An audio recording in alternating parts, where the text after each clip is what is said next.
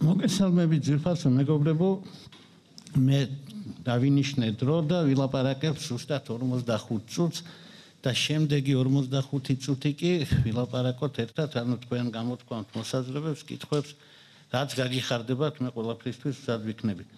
45 წუთში თქვა მე რამე სერიოზული გერმანულ ლიტერატურაზე, მე მგონი თქვენც იცით, მეც ვიცი გერმანულმა ლიტერატურამაც იცის, რომ ეს არის შეუძლებელი. საერთოდ მე რომ რამე ნიშნულოვანი თქვა სოფლიოს ლიტერატურის ამ ნაწილზე არ არის მოსალოდნელი, ყოველ შემთხვევაში იმ კედლებში, სადაც ჩვენ ვიმყოფებით, სადაც ჩვენი გადაცემის პროდიუსერს პლეონაზმი წამოჩნდა, მან უთხრა მადლობა არა გოეთეს ინსტიტუტს, არამედ გოეთეს და მე სწორედ ამით მინდა დავიწყო. მეც მინდა უთხრა მადლობა გოეთეს იმისთვის, რომ არსებობს გერმანული ლიტერატურა, რომელიც მის გარეშე რა თქმა უნდა იარსებებდა, მაგრამ სხვანაირი იქნებოდა და ვინაიდან გოეთესადმი პატივისცემით მინდა დავიწყო ეს ჩვენი შეხვედრა, ბარემ იმასაც გეტყვით, რომ მივბაძავ ამ უზარმაზარ კაცს. ერთ რამეში უკვე მივბაძე შილერზე მეტი ხანი უკვე მეც ცოცხლობ და ვაპირებ გოეთესავი დიდხანს ვიცოცხლო, ამით ის ყოველთვის უფრო მეტად ტრაბახობდა სხვა შორის, ვიდრე იმით, რომ ფაუსტი დაწერა ან ვილჰელმ მაისტერი თავის სიცოცხლეს ძალიან დიდ მნიშვნელობას ანიჭებდა. და მე მას მივბაძავ იმით, რომ ექნება სამი შესავალი. როგორც აქვს ფაუსტს. როგორც ფაუსტს ჩვენს ლექციასაც ექნება სამი შესავალი და პირველი შესავალს დავესესხები დიდ გერმანელ თანამედროვე მწერალს მარტინ ვალზერს, რომელმაც დაწერა პატარა ესე და ეს ესე გვაქვს ქართულ ენაზეც და ამიტომ მე სიამოვნებით უთითებ მასზე, რატომ კითხულობენ წიგნებს. ეს არის შესანიშნავი ესე, თქვენ შეგიძლიათ ნებისმიერ დროს მას მიწვდეთ, იმიტომ რომ დაგვეხმარა ამ ხრივ ინტერნეტის სივრცე და ის საიტზე, რომელსაც ქვია lib.g, ამ ესეს მიწვდებით. ნებისმიერ ადგილას რომ იკითხოთ მარტინ ვალზერი რატომ კითხულობენ წიგნებს, იმ წუთას ჩაიგდებთ ხელში და თავარ იდეას გეტყვით. მარტინ ვალზერზე დაყრდნობით მე შემიძლია გავაკრიტიკო ერთი სისტემა, რომელიც დამკვიდრებულია ჩვენს ქვეყანაში, რომელსაც მე არასოდეს არ ვეთანხმებოდი და ახლა არ ვეთანხმები კიდევ უფრო მეტად. ვინაიდან აქტიურ პედაგოგიურ მოღვაწეობას ვეწევი და ჩემ სტუდენტებთან, რომელთა ნაწილი აქაც არის წარმოდგენილი, შეხვედრისას ყოველთვის ვაკვირდები იმას, რომ არასწორი მეთოდით არიან ისინი შერჩეული და რა არის არასწორი ყველაზე უფრო მეტად არ მოსაწონი ჩვენს საგამოცდო სისტემაში, რომელშიც მოსაწონია რომ გატანილია უმაღლესებიდან გარეთ, იმიტომ უმაღლესებში რა ხდებოდა, ამას გერმანული ლიტერატურაც ვერ აღწერს, ამას რაღაცა პლანეტაშორისი ლიტერატურული კავშირი ჭირდება რომ აღწეროს რა ხდებოდა მისაღებ გამოცდებზე სხვადასხვა უმაღლეს სასწავლებელში, საბჭოთა დროში და ცოტა მოგვიანებითაც.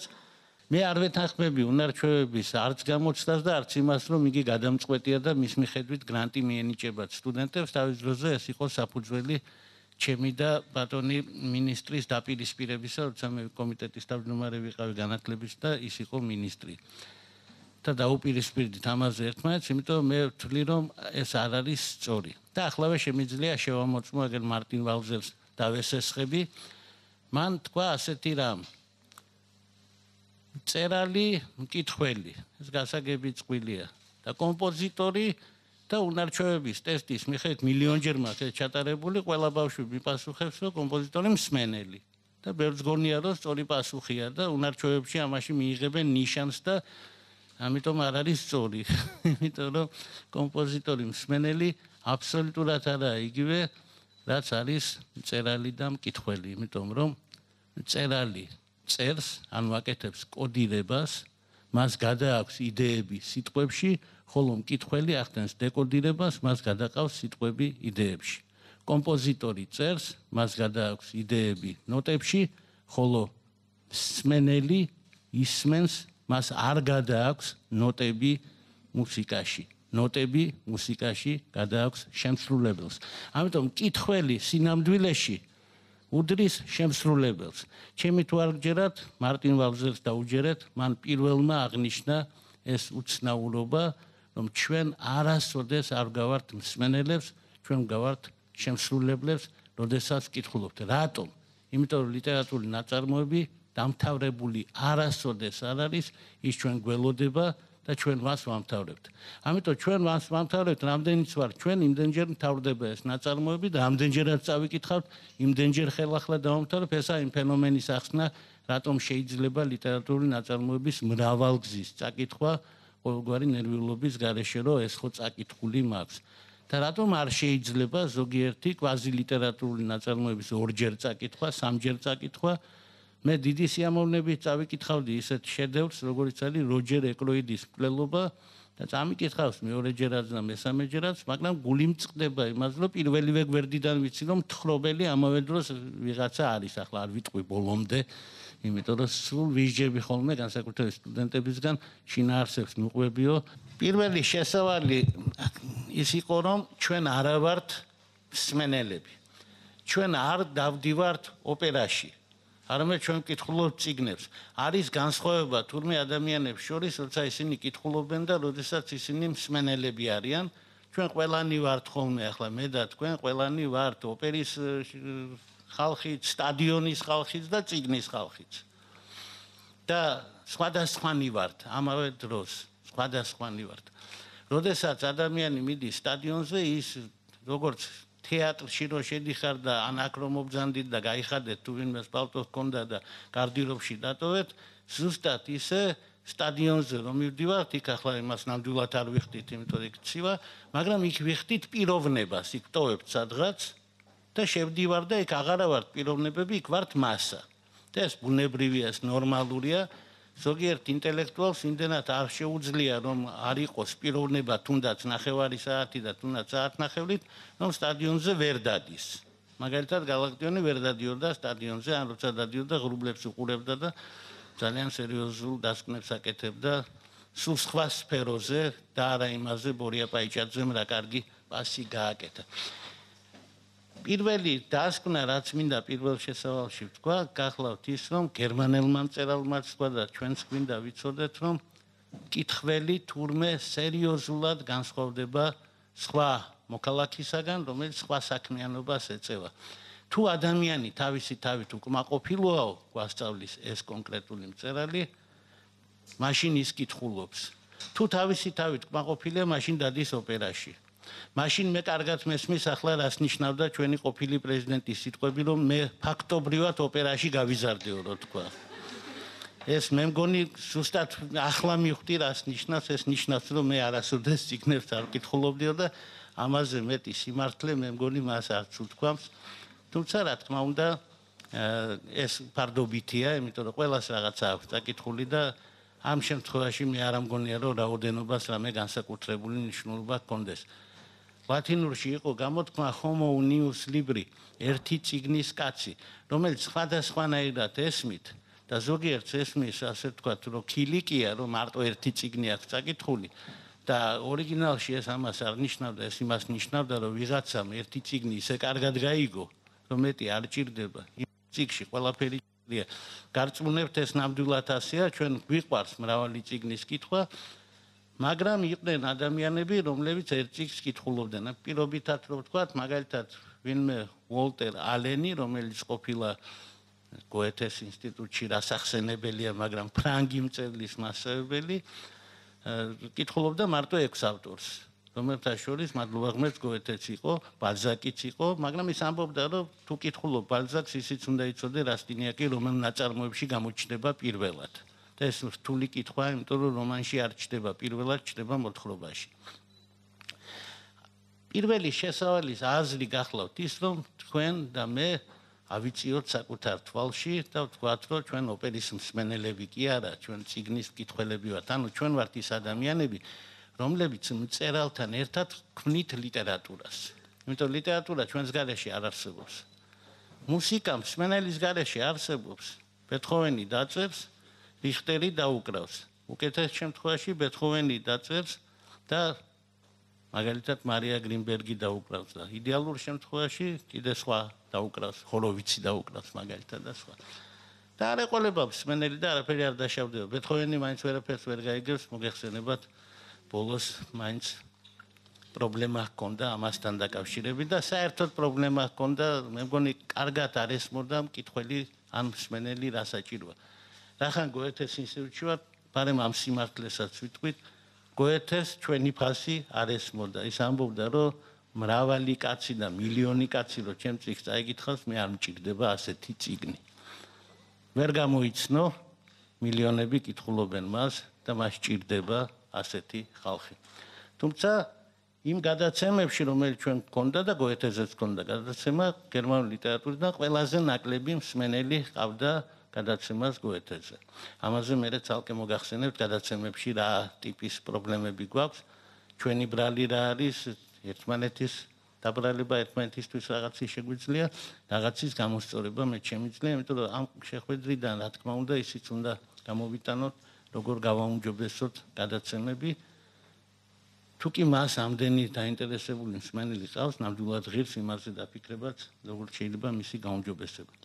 მეორე შესავალი გახლავთ ის ცნობილი სტერეოტიპი, რომელიც არის გერმანელებზე.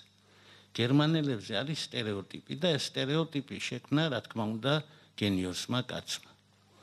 გენიოსი კაცი გერმანელი არ იყო, მაგრამ იყო გერმანულენოვანი. თქვენ იცით, რამდენი გერმანულენოვანი გენიოსი არსებობს, მარტო პაულ ცელანის სახელი იკმარებდა, მაგრამ მე ვისაც ვიტყვი, იმის სახელი მით უმეტეს იკმარებს ნობელის პრემიის ლაურეატი და ასე შემდეგ და ასე შემდეგ ელიას კანეტი. მას ეკუთვნის სტერეოტიპი. მან ჩამოაყალიბა გერმანელი სტერეოტიპი. მან თქვა, ყველა ნაციას აქვს თავისი სახე. აი ინგლისელი მაგალითად არის გემის კაპიტანი. აი ინგლისელს რო შეხედავ, ოჯახში სხვაგანაც ის იქცევა როგორც გემის კაპიტანი. ინგლისი მას წარმოუდგენია როგორც გემი, რომელიც მას მიჰყავს. ინგლისელები მას უყვარს როგორც თავისი გუნდი, მაგრამ ცოტა გამხოლოებულია როგორც კაპიტანი. ამავე დროს ის ყველაზე ბოლოს უღალატებს თავის ქვეყანას, ანუ ბოლომდე იბრძოლებს, როგორც კაპიტანი არ დატოვებს თავის ხომალდს. შესანიშნავი სახეა, ინგლისელები კმაყოფილი დარჩნენ, რამდენადაც მე ვიცი, ის ინგლისელები, ვინც ელიას კანეტის კითხულობს. ფრანგებზე ითქვა, რომ ფრანგების სახე არის რევოლუცია. და არ ამგონია ამაზე სწორი დაკვირვება ვინმე ჰქონოდეს, იმიტომ რომ თუ ვინმე 14 ივლისს ყოფილა პარიზში და სწორ ადგილას თუ აღმოჩნდება, ის აუცილებლად მიხვდება რა დიდი მნიშვნელობა აქვს ფრანგებისთვის ამ დღეს, ის არ არის რევოლუციის აღნიშვნის დღე. დიდმა ფრანგმა მეცნიერმა თქვა, რომ რევოლუცია არის ორი რამ, ერთი რომელიც ისტორიაში მოხდა და მეორე რომელიც ყოველდღე ხდება ფრანგის გულში. და ეს სწორია. კიდე ბევრი რამ თქვა, ესპანელებზე თქვა, რომ მატადორები არიან, ჰოლანდიელებზე თქვა, რომ ესა კაშხალი, ადამიანი კაშხალი, ძალიან საინტერესო იდეა, ხოლო გერმანელებზე თქვა უცნაური რამ, რომ გერმანელი, ერთი გერმანელი არის ხე, ბევრი გერმანელი არის ტყე, რომელიც ამავე დროს მარშირებს. ტყე, რომელიც დადის და არც სოფლიოს არც ერთ ლიტერატურაში მე მგონი ტყეს მართლა არ აქვს ისეთი მნიშვნელობა როგორც გერმანულში. მე ნაწარმოები არ მეგულება ტყეზე რო არ იყოს ლაპარაკი და ამ იდეას რო არ ქონდეს განხორციელება, მაგრამ რა თქმა უნდა ელიას კანეტის ამ ნათქვამში არის გარკვეული კრიტიკა შეფარული, რომ გერმანელები რაღაცა მასის ხალხია, ანუ მარტო არ არის არც ერთი ტყეში ბევრი ხის ერთიერთობა, თან ესენი ერთდროულად და წესრიგში, ორდნუნგში მოძრაობს. ეს სტერეოტიპი შეიძლება მართლა ეხება გერმანელ ხალხს, მე არ ვიცი, იმიტომ რომ გერმანულ ხალხზე ლაპარაკი ძნელია, მას ბევრი სიკეთე და ბევრი სიავე მოუტანია მსოფლიოსთვის. ჩემს მიერ არ ნახსენებმა ჯერ, მაგრამ მასეებელი რო უხსენე იმ კაცმა, ფრანგმა თქვა, ნახეთ რა კარგი ხალხია, რამდენი სიკეთე მოუტანეს მსოფლიოს და ორი მსოფლიო ომიც დაიწყესო. ანუ ამ სიკეთესთან ერთად სხვა რამეებიც მოხდა, მაგრამ სადაც არ არის მართალი ელიას კანეტი, ეს გახლავთ გერმანული ლიტერატურა. გერმანული ლიტერატურა პირიქით აღბეჭდილია ისეთი ტიპის ინდივიდუალიზმით, რომ არც ერთი ერთმანეთს არ გავს. ასეთი ლიტერატურა არ არსებობს სოფლიოში. დაუკვირდით, რამდენიმე ფრანგი მწერალი არის, რომელიც ერთმანეთს გავს. თქვენ ვერასოდეს ვერ იპოვით ვერცერთ, აი მაგალითად რომანტიკოსებიდან საკმარისია მე ვახსენო სტენდალი და თქვენ იმ წუთას მეტყვით, რომ მას მოადგილეები და მეგობრები ყავს იქვე ფრანგულ ლიტერატურაში და რამდენიმე შესანიშნავი მწერალი შეიძლება დაასახელოთ. მე როდესაც გეტყვით ჰიუგო, თქვენ მეტყვით, რომ ახლა ამ ხელა არა, მაგრამ მე შემიძლია და სხვა ეპოქაში ჰიუგო გრძელდება, აბა როჟერ მარტინ დიუგარი ვინ არის ის? ჰიუგოს გაგრძელება, აბა ჟან კრისტოფი სხვანაირად როგორ დაიწერებოდა, ჰიუგო რო არ ყოფილიყო და ამავდროულად. ხოლო გერმანულ ლიტერატურაში ეს ასე არ არის. არავითარი ფაუსტი აღარ დაწერილა, დოქტორი ფაუსტუსი და ფაუსტი არ არის ერთი ნაწარმოების ორი ვარიაცია. მე ამის თქმა მინდა რომ გერმანელები არ აღმოჩნდნენ ისეთი როგორც კანეტის ეგონა, როდესაც საქმე შეეხო მაღალ დონეს, როცა საქმე შეეხო ლიტერატურას. და მე ამას ყოველთვის ხაზს უსვამ და ჩემთვის ეს არის დიდი აღმოჩენა, რომ გერმანელი ლიტერატორები ძალიან სერიოზულად ცდილობენ არ გავდნენ ერთმანეთს. არსად ისეთი გაფაციცება არ არის ამ დარგში, როგორც გერმანიაში. არავის არასოდეს არ მოუკლავს თავი იმის გამო, რომ მას პლაგიატი დააბრალეს. ხოლო გერმანულენოვანი პოეტი მირაბოს ხიდიდან გადახტა და თავი მოიკლა მარტო იმიტომ, რომ გარდაცვლილი მეგობრის ქვრივმა მას პლაგიატი დააბრალა. პაუცელანი ასე მოკვდა, ის გადახტა მირაბოს ხიდიდან და მირაბოს ხიდი მანამდე პოეზიაში ცნობილი იყო მარტო იმით, რომ აპოლინერის ლექსი არის მას დაწერილი, მირაბოს ხიდქვეშ მიედინება სენა და ახლა ცნობილი არის მსოფლიო ლიტერატურაში იმითაც, რომ პაუცელანი მოკვდა ამ ხიდის გამოყენებით. ანუ რაღაცნაირად გერმანია და საფრანგეთი აქაც შეხვდნენ ერთმანეთს და მესამე ჩემი შესავალი, რომელიც როგორც ხედავთ დიდ ადგილს იკავებს ეს ჩემი შესავლები, ეხება კიდევ ერთ მომენტს. 2002 წელს 66 ქვეყნის 100 მწერალი დაპატიჟეს ნორვეგიელებმა, გაბრაზებულებმა იმით, რომ მსოფლიომ შექმნა მწერლობის კომპენდიუმები 100 საუკეთესო წიგნი, თქვენ იცით ეს სისტემა 50 რომელიც უნდა წაიგითხო, 100 რომელიც უნდა წაიგითხო, დღე როდესაც უნდა წაიგითხო და ასე შემდეგ. მე მინდა გითხრათ, რომ მე ძალიან ასე ვთქვათ, სკეპტიკურად უყურებ ყველანაირ სიას, რომელსაც ადგენენ მოქალაქეები. ეს სია იქნება 100 საუკეთესო ქართველი თუ 100 საუკეთესო წიგნი, აუცილებლად იქნება ზუსტად ისეთი, როგორც ჩვენი სტუდენტები არის უნივერსიტეტებში, ანუ 20% კარგია, კიდევ 30% კაცი აიტანდა, 50 დღესვია გასაშვები და ნახევარი მთელი ამბავი არის აქაც. იმ სიებში, რომელსაც მოქალაქეები ადგენენ, არის შემთხვევითი წიგნები. გასაგებია, რომ მოქალაქეს რო ეკითხები დაასახელეს საუკეთესო წიგნი, ის ვერ დაასახელებს იმ წიგნს, რომელიც მას არ წაუკითხავს, ეს სრულიად გასაგებია. თქვენ საბჭოთა კავშირში რო ჩაგეტარებინათ გამოკითხვა საუკეთესო კამფეტზე, ბაუნტი იქ ვერ მოხდებოდა და საუკეთესო ხილში ვერ მოხდებოდა ვერც ბანანი, ვერც გუავა და ვერც არაფერი, საერთოდ არ ვიცი რა მოხდებოდა, ვაშნი, მსხალი, დაატამი, დივი დავალება ეს იქნებოდა, რაც იქნებოდა. ამიტომაც იყო, რომ ნორვეგიელები გაღიზიანდნენ, რაც უნდა იყოს ნობელის გვერდითა ხალხია და ერთ ნობელს გასცემენ კიდევაც, მართალი ლიტერატურაში არა, მაგრამ მაინც მდიდარი ქვეყანა მისცა თავისუფლება და დაპატიჟა მსოფლიოს 66 ქვეყნიდან 100 მწერალი და თხოვა, რომ მოდი 10 მწერალი ჩამოვთვალოთო თვითონ და ამის მიხედვით შედგა მსოფლიოს 100 წიგნის კომპენდიუმი, რომელიც არის ყველაზე საიმედო სია ასეთი სიებიდან, რომელშიც გამოვლინდა მარტო ერთი გამარჯვებული და ყველა დანარჩენი დაეწყო ანბანს. მაგრამ გამარჯვებული მაინც გამოვლინდა პირველი ადგილი თქვეს, მწერლების მიხედვით პირველ ადგილზე გავიდა მიგელ სერვანტეს დე საავედრა თავისი დონ კიხოტით, არაა გასაკვირი და შემდეგ მოხდნენ სხვა მწერლებიც. არ არის დასამალი, რომ კარგი სია, საინტერესო სია, ყოველ შემთხვევაში, ვისაც ლიტერატურასთან აქვს შეხება, თუ აპირებს წიგნებზე საუბარს, ამ სიაში თუ ჩახედავს, არაფერს არ დააშავებს, იქ აღმოაჩენს, რომ სერიოზული წიგნები გამოტოვებული არ არის. ყოველ შემთხვევაში მწერლებს უკეთესი გემოვნება ჰქონიათ, ვიდრე მოქალაქეებს. ეს აშკარაა. ჯოან როულინგი ვერ მოხვდა მართალია, არათუ პირველ ადგილზე, არამედ 100 წიგნშიც ვერ მოხვდა, თუმცა გავიდა პირველ ადგილზე ხალხის სიყვარულის წიგნებში, რომელიც სხვაგან გამოიკითხეს. ამ სიაში გერმანელები და გერმანულენოვანი ლიტერატორები ბუნებრივია არიან. და მინდა მათზე გითხრათ ორი სიტყვა, ეს არ არის, შეიძლება ეს არ არის გერმანული სია, მაგრამ ესაა გერმანელები როგორც ხედავენ მათ მსოფლიოში. აი აქ არიან ასეთი გერმანელები. ბუნებრივია აქ არის გოეთე, ახლა გასაკვირი იქნებოდა რომ არ ყოფილიყო. აქ არის ჩემს მიერ დასახელებული პაულ ცელანი თავისი ლექსებით და უნდა გითხრათ რომ დიდი გამარჯვებაა ეს პოეზიის, იმიტომ რომ პოეზიიდან სულ 1-2 კაცია. ლეოპარდი მოხვდა მაგალითად დიდი პოეტებიდან. თომას მანი 2 წიგნითაა წარმოდგენილი ბუდენბროკებით და ჯადოსნური მთით. ალფრედ დობლინი არის ბერლინით, ალექსანდროპლაცი. გიუნტერ გრასი თანამედროვე გერმანული მწერლობის დიდი ვარსკვლავი თავისი თუნუქის დოლით.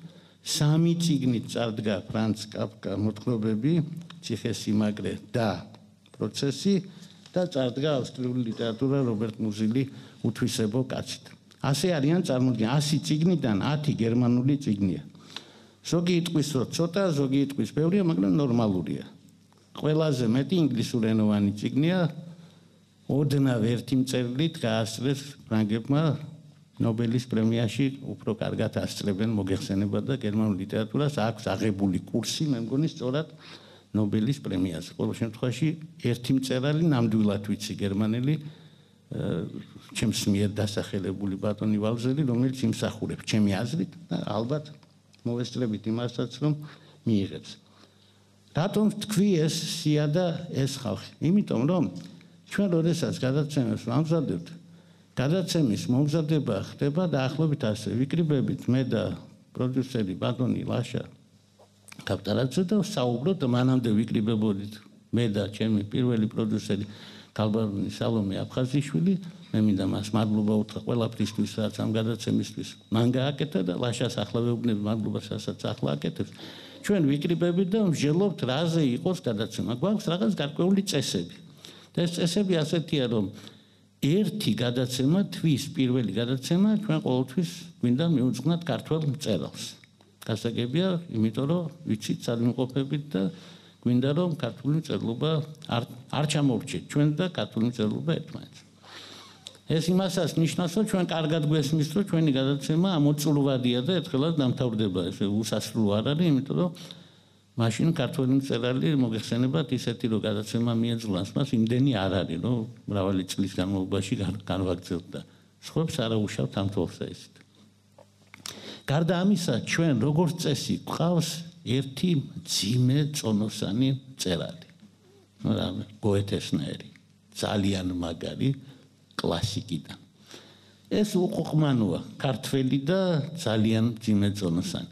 ამის მერე იწყება ყუყმანიანი ავტორები, ასე ვთქვათ, თანამედროვე ავტორები და სულ ცდილობთ რომ გეოგრაფიული პრინციპით დავიცვათ და ჟანრობრივი პრინციპით დავიცვათ. და ამიტომ შედარებით მსუბუქ ჟანრს, რომელსაც არ უმართლებს ჩვენში იმ თვალსაზრისით, რომ ელიტა მას ზემოდან უყურებს და ეს ასე ნამდვილად არ უნდა იყოს, იმასაც დაუთმეთ ერთი ადგილი. შესაბამისად, რჩება მარტო ერთი წერალი, რომელიც აი ესე არის, როგორც ჩვენ გამოვიცნოთ და ძალიან დამოკიდებული ვართ იმაზე, ვინ გვეყოლება სტუმარი, ვისთან ერთად ვისაუბრებთ და მე ახლა სწორედ იმას შეგახსენებთ, გერმანული ლიტერატურის რა წიგნები იყო ჩვენთან გადაცემაში და ვინ ყავდა სტუმრები და შეგახსენებთ იმასაც, ვისაც რამე არ მოусმენია, რომელს რა წარმატება ჰქონდა და ჩვენ რითი ვართ კმაყოფილი და რითი არა. გერმანულ ენოვანი ლიტერატურიდან მოსმენათა რაოდენობის მიხედვით, ასე ვთქვათ, ლიდერობს ჰერმან ჰესე, ტრამალის მგელი. მე ეს გადაცემა მქონდა 31 იანვარს 2013 წელს და მოწვეული მყავდა ლაშა ბაქრაძე. ვილაპარაკეთ, როგორც მე მახსოვს, მე თქვენთან წამოსვლის წინ ცოტა გადავავლე თვალი იმას, რაზეც ვილაპარაკეთ ჰერმან ჰესეზე, მის ბიოგრაფიაზე, ხაზი გაუსვით იმას, რომ ადგილი არ დატოვა და ქალაქი სადაც თავის მოკლა არ სცადა, იმაზეც რომ ფსიქიატრებთან ჰქონდა სერიოზული ურთიერთობა, იმაზეც რომ რა გავლენა მოახდინეს ერთმანეთზე მან, იუნგმა, იუნგზე, მისმა მასწავლებელმა იუნგმა, ჩვენი მწერლის, ასე ვთქვათ, ექიმზე და რაც თავარია ვილაპარაკეთ მის შესანიშნავ რომანზე ტრამალის მგელზე და აღვნიშნეთ ზუსტად ის, რითი არ გავს ეს მწერალი არავის, იმიტომ მე არ მეგულება არათუ გერმანულ ლიტერატურაში, საერთოდ არ მეგულება მსოფლიო ლიტერატურაში არც ერთი ნაწარმოები, სადაც ადამიანი ასე ბუნებრივად იყოს გაორებული და წარმოდგენილი იყოს როგორც მთელი. იცით, ჩვენ გაორებების მეტი რა გვინახავს, ბოლოს მსუბუქ ჟანრშიც არის გაორება, გოლუმის სახეს გაგახსენებთ მაგალითად, ესე იგი ძალიან ცნობილი ნაწარმოებიდან, თან აქვე ვისარგებლებ მომენტი და ბეჭდების მბრძანებელი იქნება ჩვენს შემდეგ გადაცემაში, რომელიც ხუთშაბათს გავა და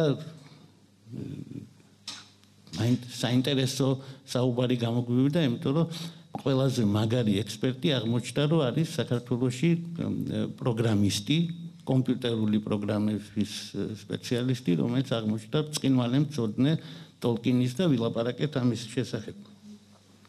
გოლუმისნაირი გაორმაგება ლიტერატურაში გვინახავს. ბოლოს და ბოლოს ივანე კარამაზოვი გვინახავს, რომელზეც გერმანელები დიდი გერმანელი გვაფრთხილებდა, დოსტოევსკი კი, მაგრამ ზომიერათო. მე ვიცი რომ არის დარბაზში ხალხი, რომელიც ამას ხაზს უსვამს ამ ზომიერებას და არაწყენდა დოსტოევსკის ქვეყანასაც ეს ზომიერება, მაგრამ არ მინდა ახლა სხვა სფეროში გადავიჭრა. როდესაც ვილაპარაკეთ ხელმახესაზე, ჩვენ თქვით, რომ ადამიანობა და მგლობა ისე არის წარმოდგენილი ერთ კაცში, ატონ ჰალერში, რომ იგი მთლიანია ამავე დროს. ანუ ეს ორი კაცი კი არ არის, ეს ავადმყოფი კი არ არის და ეს პიროვნების გაორება კი არ ჭირს. ეს ორი რამ ბუნებრივად არის მასში და ჩვენ მაშინ თქვით, რომ ეს არის ის დიდი დაპირისპირება ასეთ ცნობილი გერმანულენოვან ლიტერატურაში, რასაც ქვია კულტურისა და ბუნების დაპირისპირება. რასაც ქვია გამონაგონისა და რეალობის დაპირისპირება, რომელიც არსად მსოფლიოს არც ერთ ლიტერატურაში ისე მნიშვნელოვანი არ არის, როგორც გერმანულში. არც ერთი ლიტერატურა არ არის გამომგონებლობაში ისეთი მაგარი, როგორც გერმანული. არ ეწყინოს არავის. ძალიან სერიოზული გამომგონებლები ყავთ სხვაგანაც და შესანიშნავ სიუჟეტებს თხზავენ ხოლმე და გამოიგონებენ, მაგრამ ვერავინ ვერ გამოიგონებს იმ დამოკიდებულებას, მაგალითად, რომელიც უფლის მიმართ აქვს მეფისტოფელს. ეს წარმოუდგენელია. ვერავინ ვერ იტყვის უფალზე მოხუცი ხანდახან საინტერესოდ საუბრობს და ვერავინ ვერ იტყვის სისხლზე ეს სულ სხვა წვენიაო. ეს მარტო გერმანულ ლიტერატურაში მოხდა და სხვებს სხვა ნიშნები აქვთ და სხვა რამეებით გამოირჩევიან, მაგრამ იმით რომ თლიანი იყოს პიროვნება და არაჩვენოს ის როგორც ავადმყოფი და იმით რომ ჩვენ გავიგოთ როგორ შეიძლება კაცი მოკლა და ამავე დროს განათლებული და წესიერი იყო და ავარდ აცდა იმ სტერეოტიპს რომ ყველა კრიმინალი დეგენერატია.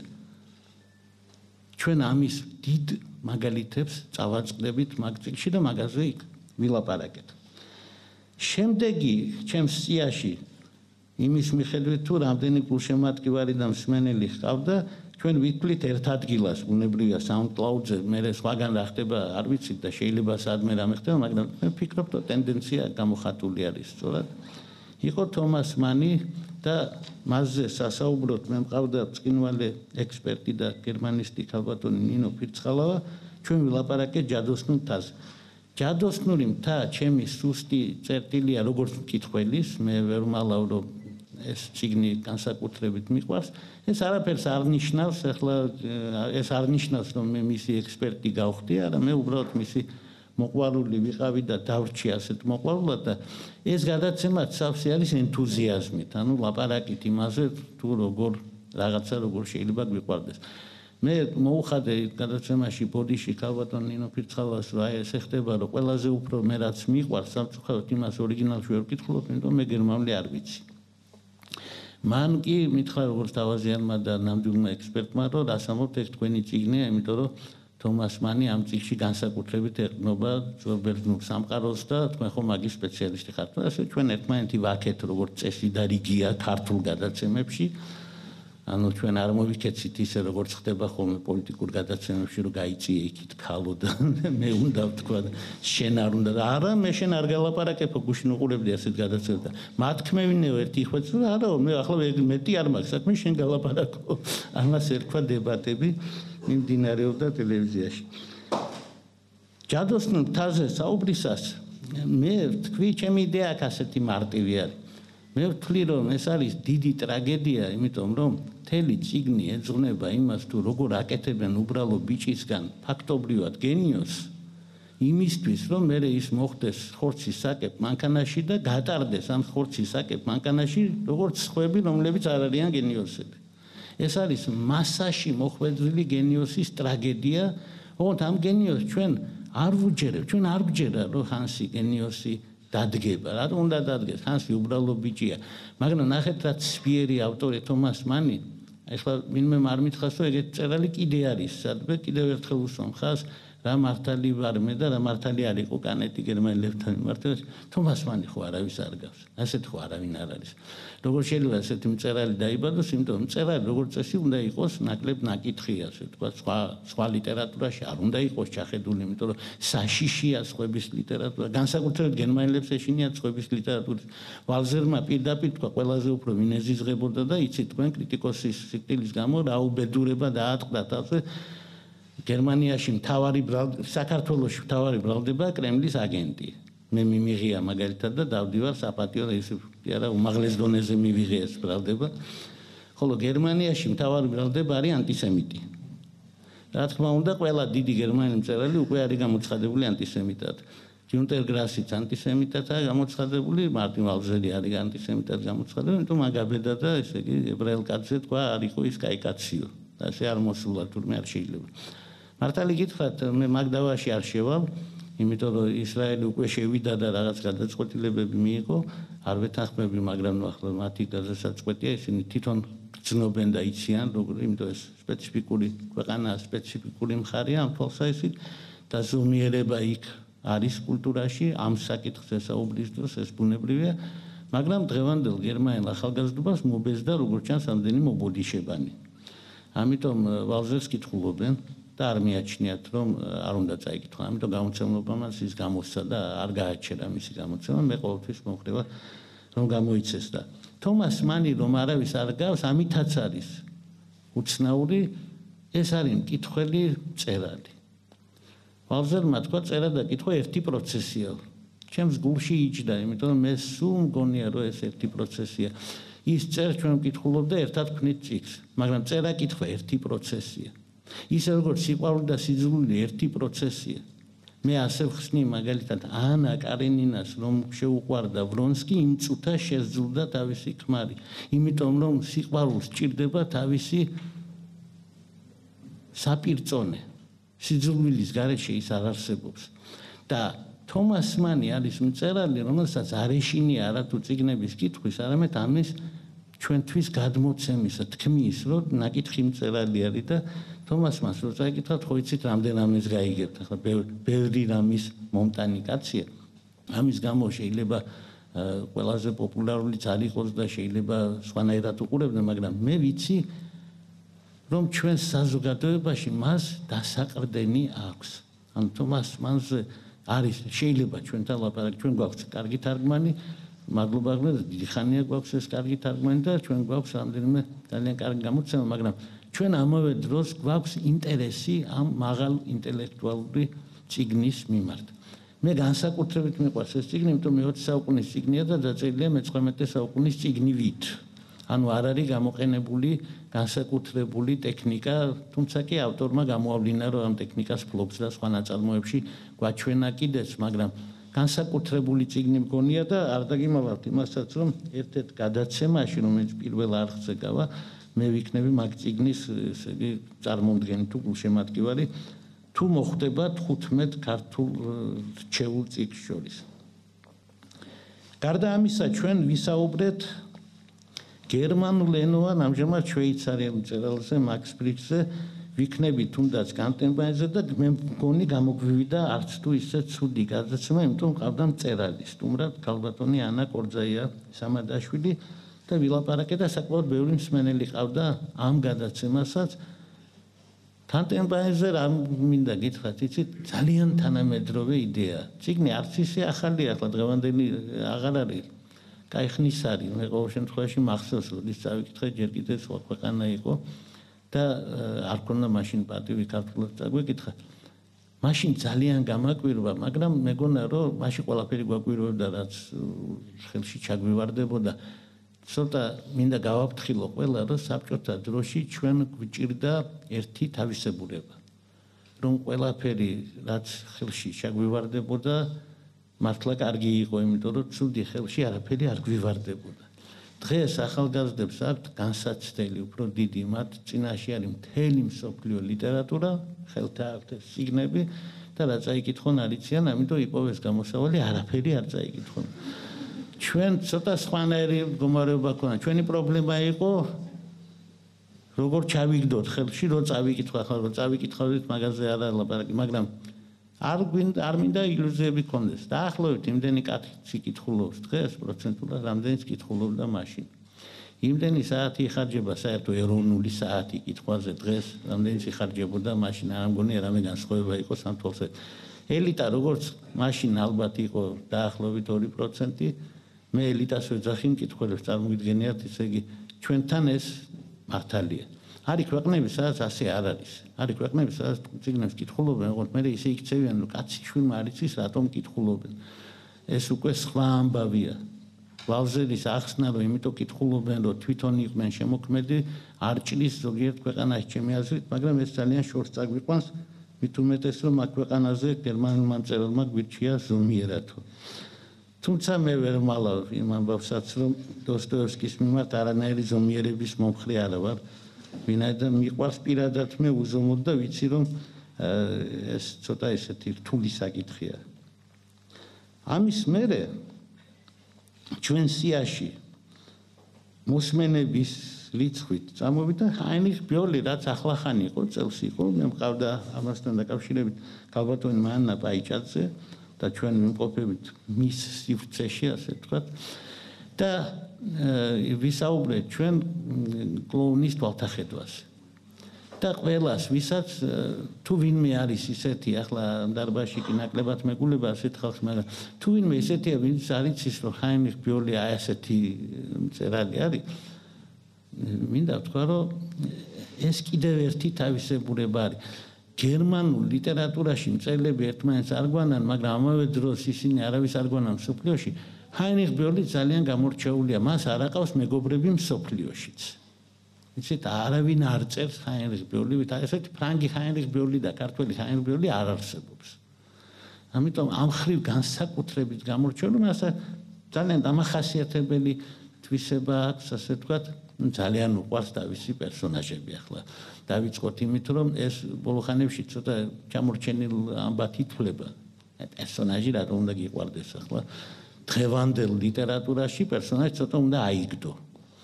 დღეს ჩვენ ცხოვრობთ იმ ეპოქაში, როდესაც როზენკრანცი და გილდენსტერნი მკვდრები არიან. ანუ როცა მეორე ხარისხოვანი პერსონაჟები პირველ ხარისხოვანი არიან და პირველ ხარისხოვანები მეორე ხარისხოვანი და როცა მუცალი უფრო მნიშვნელოვანია ვიდრე ალუდა ქართულ ლიტერატურიდან, ოღონდ გერმანულენოვანიდან და როდესაც და ბევრი სხვა რამ, რაც ხდება. და ძალიან საინტერესოა. ჩვენ ამას წინათ გქონდა გადაცემა პოლოსტერზე და იქ ძალიან სერიოზულად გავარჩიეთ, რამდენჯერ ჩახუჭუჭდა და წავიდა ხელიდან სიუჟეტი, ასე ვთქვათ, მწერალი წერს მწერლის წინადადებით მესამე მწერლის ნაწარმოების გაგრძელებას, ხოლო რასაც წერს, იმ ნაწარმოებში მოიტანეს ხელნაწერი, რომელშიც წერია, რომ იმ ნაწერში და რაც თავარია, აი ყველაზე ქვევით რო ნაწერია, იქ ისეთი რამ ხდება, რაც აი აქ რო ხდება, იმას დაემთხვევა რატომღაც. ძალიან არა გერმანული ლიტერატურა ასევე საინტერესო, მაგრამ აი გერმანელები ასე არ წერენ. გერმანიაში პოსტმოდერნიზმი სხვანაირად წავიდა და ძალიან საინტერესო არის და საფუძვლები მისი სწორედ ერთ-ერთი საფუძველი იყო კლოუნის თვალთახედვაში, სადაც ერთი კაცის ბედში ჩატეულია ყველაფერი, მთელი ტრაგედია გერმანიისა და ჩემთვის მახლობელი ტრაგედია, იმიტომ რომ გაირკვა, რომ გერმანიის ყველა პოლიტიკური პარტია და ყველა რელიგიური მიმდინარეობა მიხარავს. წარმოგიდგენიათ? ეს ძალიან ძნელი სათქმელია, ძალიან ძნელი წარმოსადგენია, რომ ისე გიყვარდეს ყველა, რომ ყველას ნაკლი დაინახო. და თქვა, რომ ამ სიძულვილში რაოდენიც სიყვარულია. ქართული აქცენტი, ახლა მე უკვე ვიტყვი ამბავს, გალაქტიონმა თქვა, ქართული მოტივი მეცხრე სიმფონიაო, მე კიდე მგონია რომ ილია ჭავჭავაძე რაღაც გავლენას ახდენს გერმანულ ლიტერატურაზე, ოღონდ ეს რა თქმა უნდა უაღრესად პირობითი ნათქვამია. გარდა ამისა, ჩვენ გვქონდა საუბარი ჩვენს გადაცემებში კაფკაზე და ვისაუბრეთ პროცესზე. საინტერესო გადაცემა მინდოდა გამეკეთებინა, მაგრამ არ ვარ მაინდა-მაინც კმაყოფილი იმ უბრალო მიზეზით, რომ ურთულესი ავტორია სალაპარაკოდაც, საქმელადაც, სასიყვარულოდაც და სწორედ ვალზერი ამბობს, რომ რაღაცა უნდა შეგემთხვეს ცხოვრებაში, რომ კაფკას ჩაწვდე, მე ეს რაღაცა შემემთხვა. მაგრამ როგორ ურჩიო ჩემს მრავალ მსმენელს და კაფკას შემთხვევაში ეს იყო 956 კაცი ყოველ შემთხვევაში დადასტურებული მსმენელი, როგორ ურჩიო თითქმის 1000 კაცს, რომ ჩემსავე წავიდეს და ციხეში ჩაჯდეს, რომ კაფკა გაიგოს, იმიტომ რომ ციხე შესანიშნავი საშუალებაა კაფკას გასაგებად. შეიძლება ჯარმაც გაამართლოს. მაგრამ იცით, შეიძლება ეს მეტისმეტად კაცრი შეფასება, მაგრამ ვალზერი ამბობს, რომ თუ შენ თვითონ არ შეგემთხვა ის, რაც საჭიროა მწერალი და შენ ვერ შეხვდებით ერთმანეთს, და მაშინ შენ ამბობ, ეს ჩემი მწერალი არ არის. და კაფკა ბევრის მწერალი არ არის, ეს მართალია. მე ვთვლი, რომ კიდე აქვს მას კარგი წიგნები დაწერილი და შევეცდები ციხესიმაგრით შეუტიო ახლა ახალი გადაცემით. როგორც გითხარით, გოეთეს ფაუსზე ქონდა გადაცემა წინასწარ განწირული იყო, რა თქმა უნდა, შეუძლებელი არის ფაუსზე ახლა სერიოზულად რადიო გადაცემა გააკეთო. ჩვენ უბრალოდ რაღაც ერთი რაკურსი ავიღეთ. მე და ბატონი კოკა ვიყავით ბრიგადზე, შესანიშნავი გერმანისტი, რომელიც ორივე ერთად უტევდით, ასე ვთქვათ, ფაუსს, ვცდილობდით რაღაცა მაინც აგვეღო ისეთი, რომ ჩვენი მსმენელისთვის ახლობელი გაგვეხადა. მე მინდა გითხრათ, რომ ჩვენ დაგვეცა დიდი განსაცდელი უბედურება, რომელიც არის ბედნიერება, ჩვენ ახლა გვაქვს ფაუსტის კარგი თარგმანი. ჩვენ არასოდეს და ჩვენ გვექნება მთელი ფაუსტი, იმიტომ რომ დათო წერედიანი, რომელსაც თარგმნა პირველი წიგნი, ახლა მუშაობს მეორე წიგნზე და ის ამას აუცილებლად დაამთავრებს. და მინდა გითხრათ, რომ ეს კარგი თარგმანი გერმანისტებისთვის არაფერს არ ნიშნავს, იმიტომ რომ ისინი ორიგინალში კითხულობენ, მათ შესანიშნავად იციან, რომ არანაირი თარგმანი არ არსებობს, მე თვითონ თარგმნელი ვარ და ძალიან კარგად ვიცი თარგმანის ფასი. გოეთეს შემთხვევაში 2% თუ ითარგმნება, უნდა უთხრათ მადლობა დათო წერედიანს, მაგრამ მან ის 2% დადო. იმიტომ მანამდე ჩვენ ქონდა 0.2%. მე არ ვიცი, არ ვარ კმაყოფილი არც ერთი ძველი თარგმანით. ამაზე ვილაპარაკეთ და კიდევ ერთი ამბავი, ჩვენ დროში კვდება გოეთე კარგად იყოს თომას მანის მოთხრობა სიკვდილი ვენეციაში. მე ამის შესახებ წავიკითხე, სხვა შორის მას შემდეგ, რაც ქონდა გადაცემა და გადაცემას ყავდა ძალიან ცოტა მსმენელი. მე გამიკვირდა, მე მეგონა, რომ ეს მოთხრობა, ეს ნოველა ცოცხალი იყო, როგორც ცოცხალია ჩემთვის, ისე ცოცხალი იყო ყველასთვის, მაგრამ როგორც ჩანს ის რაღაც მოვლენებს მიება და ამჟამად თვლემს. ყოველ შემთხვევაში საქართველოსი მის მიმართ არ იყო განსაკუთრებული ინტერესი, ვერ ვიტყვი, რომ ჩემი და ბატონი ლევან ცაგარელის ბრალი იყო, იმიტომ რომ მოусმინე ამ გადაცემას ახლა, ну შეიძლება ვწდები, მაგრამ რატომღაც შემექმნა შაბათი, ცუდი გადაცემა არ იყო, მაგრამ არის შეგიძლიათ შეამოწმოთ, არის ბუნებრივია. მე აუმეწურა ჩემი 45 წუთი, მე ვერ მოვასწარი იმის თქმა, რას ვაპირებთ, რა გადაცემები იქნება ჩვენთან რადიოში, მაგრამ მე შევეცადე მეთქვა, როგორ უყურებთ ჩვენ ამ ლიტერატურას. ახლა ეს ერთ წუთს, რომელსაც ვიპარავ იმ ერთ წუთს, რომელიც მიკროფონის გამორთვასთან და ჩართვასთან იყო დაკავშირებული. შევეცდები გერმანულად ზუსტი ვიყო, ანუ 1 წუთზე მეტი, 2 წუთზე მეტი არ მოვიპარავ. პარლამენტში როცა სიტყვა არ ყოფნის 2 წუთს უმატებენ ხოლმე. ასე რომ მე ახლა ვისარგებლებ ამ მომენტით.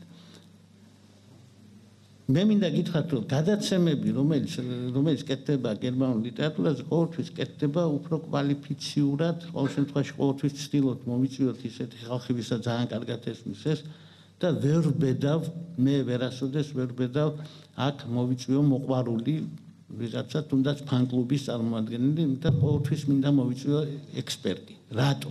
იმიტომ რომ მე მაქვს ჩემი კომპლექსი, რახან გერმანული არ ვიცი, ამიტომ საჭირო არის ის ადამიანის ორიგინალის ენაში იცნობს ამას და მეორე ვიღაცამ უნდა დააოკოს ჩემი ენთუზიაზმი. და ეს უფრო უხერხდებათ მეცნიერებს, იმიტომ იმათ თავიდანვე შეზღუდული აქვთ ენთუზიაზმი, მოგეხსენებათ, ისინი მკაცრ მეცნიერულ სფეროში არიან.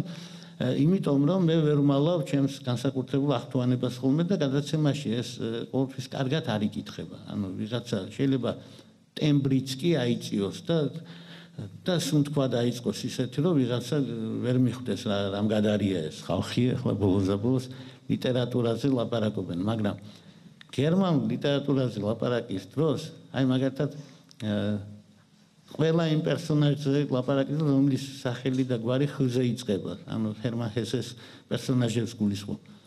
მე ვერ ვალავ ხოლმე იმ ახთუანებას, რომ მე მეჩვენება, რომ ჰესე ძალიან ქართველი მწერალია, თუმცა საქართველოში ეს არ ჯერა არავის.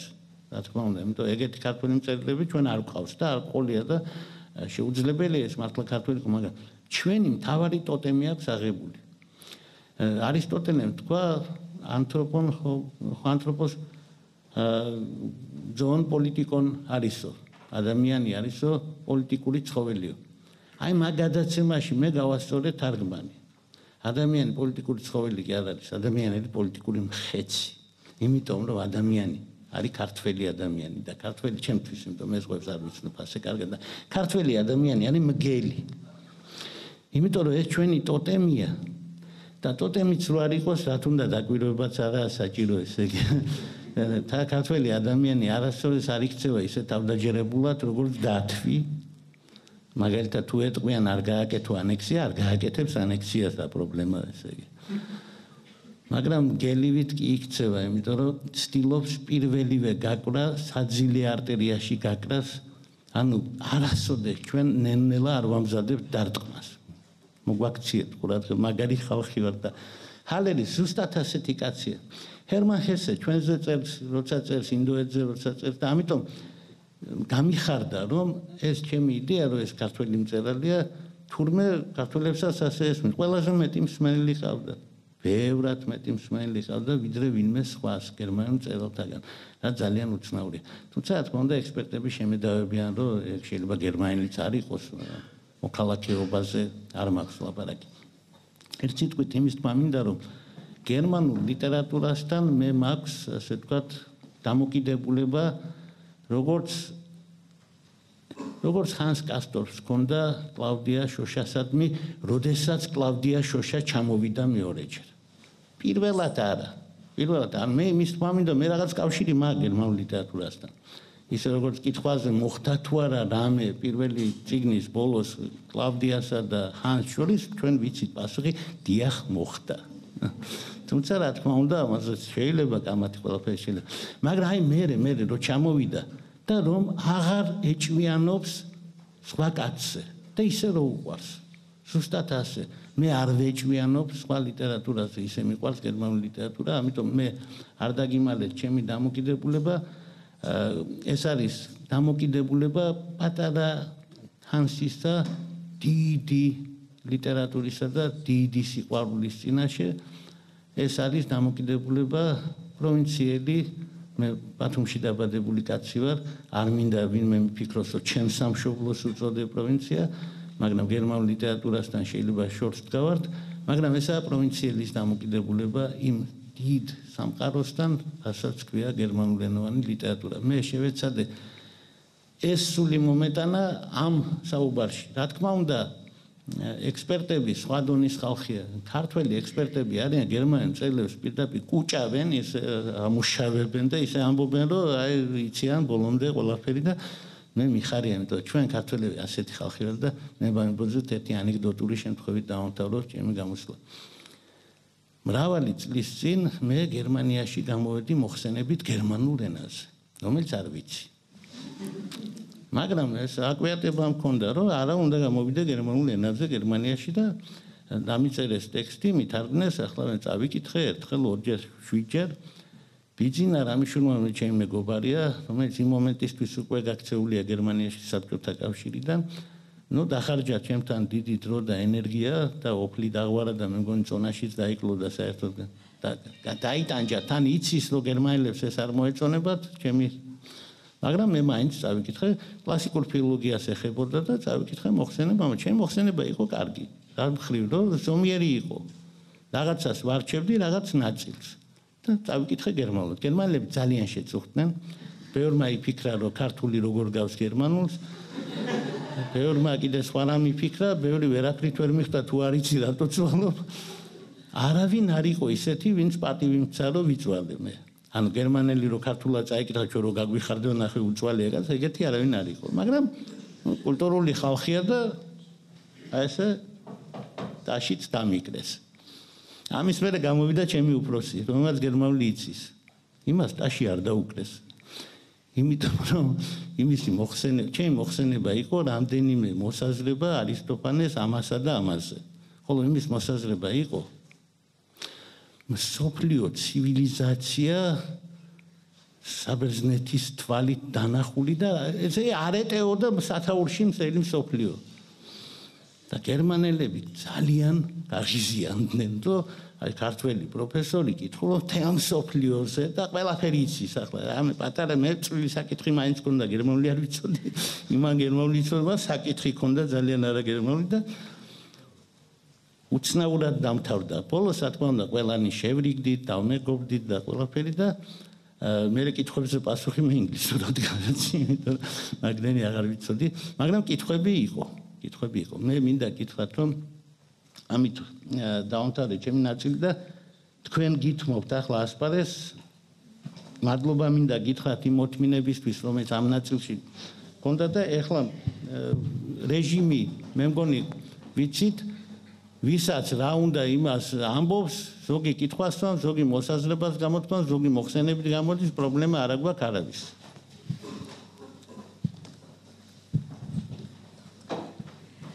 მოგესალმებით თამარ გურგენიძე ისევ მინდა რომ ჰერმან ჰესეს თემას დაუბრუნდეთ მართლაც ბევრი ქართველისთვის საყვარელი მწერალია და ასევე ჩემთვის უბრალოდ ისე ხდება ხოლმე რომ ყველგან მის მხოლოდ ტრამალის მგელს განიხილავენ ჩემი წიგნი ესე ვთქვათ არის მისი ნარცისი და გოლდმუნდი მინდა რომ თქვენი შეხედულება თქვენი კრიტიკა მოვისმინო ამ თემასთან დაკავშირებით რადგან მე მგონია ესეთი შეხედულება მაქვს რომ ანუ ნარცისი გოლდმუნდის გარეშე და პირიქით ანუ ვერ იარსებებდა ანუ ესეც რაღაცნაირად ერთია ჩემთვის რომელიც გაორებულია და მინდა რომ თქვენი აზრი მოვისმინო მადლობა დიდი მადლობა მე ახლა ძალიან მოკლედ გეტყვით პატარა საიდუმლოც გავთქვამ ჩვენ ვამზადებთ გადაცემას ზუსტად მაგაზე და თქვენ მიკარნახეთ ის რაც მეც მინდა რომ ვთქვა სოფლიო ლიტერატურაში არის ერთი ასეთი ეპიზოდი იცით რომელსაც მე განსაკუთრებულ ყურადღებას ვაქცევ იმიტომ რაღაცნაირად ერთმანეთს აკავშირებს გერმანულ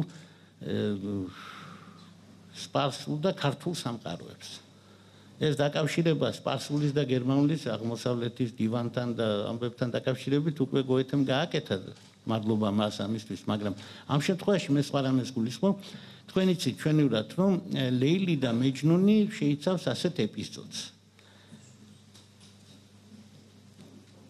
არის ასე ვთქვათ ქახალდი რომელსაც არის ამოყვანილი ეს ორი სახელი თქვენ იცით რომ ჩვენთან მნიშვნელობა აქვს სიტყვებს და იქ მნიშვნელობა აქვს კალიგრაფიას ანუ როგორ დაიხატება ეს სახელები ჩვენი ანბანი სხვა რამისთვის იყო განკუთვნილი მათი ანბანი სხვა და ამ შესანიშნავად წერია კაისი და ლეილი ანუ მეჯნუნი და ლეილი და უკვე ვერ არის ჭკუაზე მეჯნუნი როდესაც ამას დაინახავს ეს რა თქმა უნდა მისი შეკვეთითაა ოდესღაც გაკეთებული უდაბნოში ამას წააწყდა და იმ ნაწილს სადაც წერია ლეილი გააფუჭებს და დატოვებს მარტო კაისს რაც იმას ნიშნავს რომ კაისი ნიშნავს კაისსა და ლეილს და არა ლეილი და კაისი ლეილ მეჯნუნიანი სათაური ჭარბია ზედმეტია ამას მიხვდა რუსთაველი რომელმაც თქვა ვეფხის ტყაოსანი აი ნახეთ ჩვენს წიგს ჩვენს თავარ წიგს არ ქვია ლეილი და მეჯნუნი არ ქვია ტარიელი და ნესტანი არ ქვია ტრისტანი და იზოლდა არ ქვია პოლი და ვირჯინია არამედ ქვია ვეფხის ტყაოსანი არა და აქ ორივეა ვეფხი რა თქმა უნდა ნესტანია და ვეფხის ტყაოსანი რა თქმა უნდა ტარიელია უბრალოდ ტარიელს აცვია ნესტანი ოღონდ ერთ სახეში, ერთ სათაურში არის გაერთიანებული.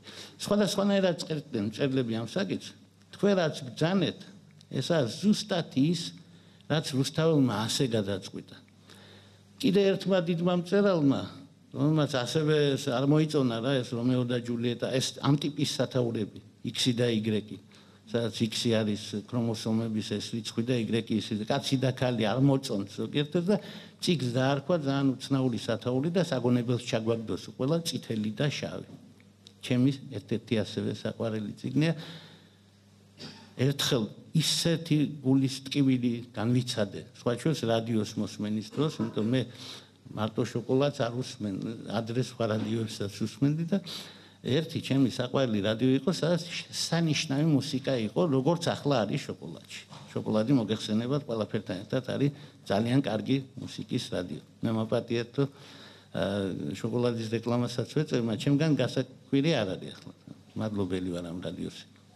მართლა მომწონს ის მუსიკა. და ამ მუსიკალურ რადიოში კაცი იყო, რომელიც შესანიშნავად ლაპარაკობდა მუსიკაზე და ფეხბურთზე. და ერთვენიერ დღეს რატომღაც ილაპარაკა სტენდალზე და ჩადო მიწაში. და მე გავიგერო, თურმე საქართველოში ვიღაცებს არ უყვართ სტენდალი და მე ძალიან შეწუხებული ვიყავ. ისე როგორც ახლა ვარ მოულოდნელად გახარებული, რომ გავიგერო, ამდენი კარგი გულშემატკივარი ჰყავს სამახეს. რა თქმა უნდა, მე შევეცდები, რომ გადაცემაში, ასე ვთქვათ, რაღაცა ისეთი თქვა, რომ თქვენ ახლა არ ვიცი გაგაკვიროთ, მაგრამ გაგახაროთ მაინც, რომ ვიღაცებს ხებსაც უყვართ ეს ავტორი. იცით, გალაქტიონს ვამსგავსებ, მე ყოველ შემთხვევაში თვითმკვლელობათა რიცხვით გავს. ასევე გავს თავისი პოეზიით და შეიძლება მხატვრობითაც. გალაქტიონიც ხატავდა. ისეთი მაგარი მხატვარი არ იყო, როგორც ჰესე, მაგრამ ხატავდა. პუშკინივით მხატვარი იყო, ჰესესავით არა. ჰესე მე მგონი მხატვრობაშიც სერიოზულია. ასე რომ შეეცდე. მე ასევე არ დაგიმალავთ და მაქვს ერთი ჩვენ თანამემამულეს რო ქონდა ის იდეა, სიბერეში გერმანული უნდა ვისწავლო, ისე რომ რამენაერად რაღაცა. თანამემამულე კი იყო ამ ხანაგისტანი, რომელიც ასევე ცდილობდა გერმანული შესწავლას. არა ჰესეს ხათრით, მართალია, გოეთეს ხათრით, მაგრამ მაინც. ბატონო ლევან, გონი თემატური იქნება თუ ახსენებთ გოეთეს ერთ-ერთ ჩემს საყვარელ წიგნს, ახალგაზრდა ვერტერის უნებანს. მე მინდა რომ შევეხოთ ორიოდე სიტყვით ამ წიგნს და თუ უნდა ველოდოთ ჩვენ მსმენელები მახლომავალში, რომ გადაცემას გააკეთებთ, ანუ ახალგაზრდა ვერტერის უნებანზე, როგორც ერთ-ერთ საუკეთესო, მნიშვნელოვან სასიყვარულო რომანზე. პირდაპირ გეტყვით, როგორი იდეა მაქვს ამასთან დაკავშირებით, დიდი მადლობა ამ კითხვისთვის. რა თქმა უნდა, გოეთე ისეთი ავტორია, რომელზეც გადაცემას სიამოვნებით გავაკეთებთ, მაგრამ ჩვენ ხანდახან მიმართავთ ხოლმე ექსპერიმენტებს გადაცემაში. მაგალითად, მე მქონდა ექსპერიმენტი პირველსავე გადაცემაში, მე გადაცემა მქონდა ასეთი 3 ოდისევსი, 3 ულისე.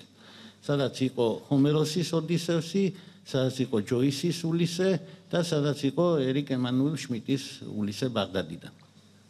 და ესე 3 წიგნი შევერთეთ. რაც თქვენ ბრძანეთ, ეგ ჩანაფიქრი მაქვს ასეთი. ისე იგი შეყვარებული კაცი, ჩემს მიერ ხსენებული ველზერის და ახალგაზრდა ვერტერის ნებები მინდა გავაერთიანო ერთ გადაცემაში. ზუსტად ისე.